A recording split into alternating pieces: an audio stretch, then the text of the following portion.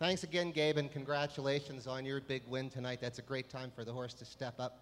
And I'm joined by Steve Stewart, who with his wife Cindy owns Hunterton Farm. Steve told me he actually sold your colt at the Lexington sale a couple years ago as a yearling.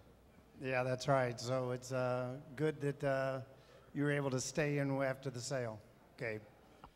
And Steve, Hunterton Farm, formerly known as Stoner Creek Farm, is one of the most historic and most beautiful farms in all of Kentucky. You must just love being out there.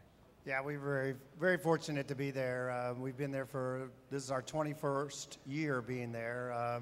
Cindy and I started Hunterton Farm here in Lexington, I guess about 35 years ago, and kind of gone from there. It's a great place. And on that farm, you have some of the best trotting and pacing mares in the sport that you breed and send the yearlings to sale every year. And you're well represented tonight in the Sire Stake finals. In fact, in the Philly Pace, you told me you sold 6 of those, and one of them is Bandstand, who's going to look to sweep the series. Yeah, Tony Alagna has been a good patron of ours, and he's bought many horses that have done well. And Bandstand's just another one that he's picked out. I think she sold for $40,000 here in Lexington last fall. A big part of why a lot of the nationally known trainers are here this year for the 2-year-old races is the new mare residency program. And since your beautiful farm is in Kentucky, that's really been a real bonanza for you, selling the horses. Many of them are eligible to 2 programs, and if they spend, 150 days in Kentucky, the mares, then they can be in the Kentucky Sire Stake program as well. Tell us a little about how that affects your marketing and what you're doing out there at Stoner Creek. Yeah, several years ago they decided that they weren't getting enough stallions in the state, and so they changed it to a mare residency program, which was a brilliant idea, and it's really worked out extremely well. I think it's going to exceed everybody's expectation, and tonight is the start of it with these finals. And what's wonderful about it is that, and exciting is the fact, as you see, at least in the first race, is there's basically every stallion represented. And yes, the mares have to, it's during the conception year of the mares have to be here for 6 months in the state. And it's affected basically all the boarding farms, including ours, of people sending their mares or leaving them here. And then they can go back to wherever they were, or they can just ended up staying here. So it's a very good for the state to reap the benefits of. Obviously, if we at the farms benefit, the state does too. It does. There are a lot of things going on that play into that.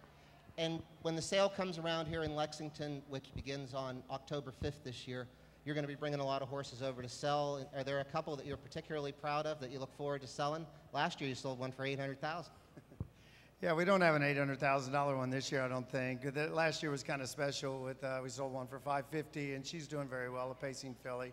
And even the $800,000 that my brother has, he's done very well, but they went ahead and stopped with him. He's a big growthy colt, and hopefully he'll come back and be a good 3-year-old. But yeah, we'll be selling in the neighborhood of 80 yearlings again this year, and we don't have any, as I said, $800,000 yearlings, but we have a lot of nice horses. I think we got about 5 or 6 Muscle Hills. This year will be unique in the fact that there's 4 new stallions, 2 pacing, 2 trotting, that will be very well represented. We haven't had any really new top commercial stallions in a while at this level, I guess you might say.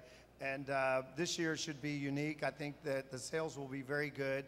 I think one reason why the sales will be very good is that there's really no dominant trainers. I think that it seems like every trainer has good horses this year, and they're well represented. And I think that will just spill over to make it a very good sale again this year. It's better when more people have money to spend. You need underbidders too. Yeah, that's right. Captain Treacherous, Trixton, Father Patrick, Sweet Lou.